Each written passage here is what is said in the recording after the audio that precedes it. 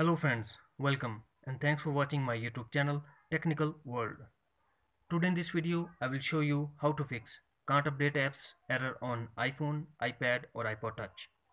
Before start, please don't forget to subscribe and also press the bell icon for latest video notifications.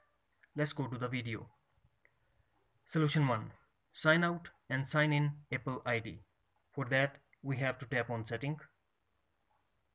Scroll down and tap iTunes and App Store. Tap Apple ID and tap Sign Out.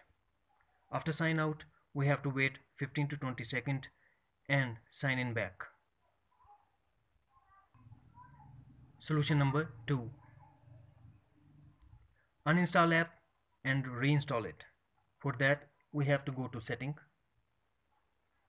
tap General and tap iPhone Storage.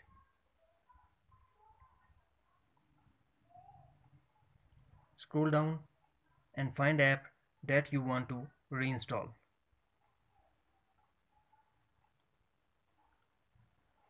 Tap on it and tap Delete app. Tap again Delete app to confirm your action.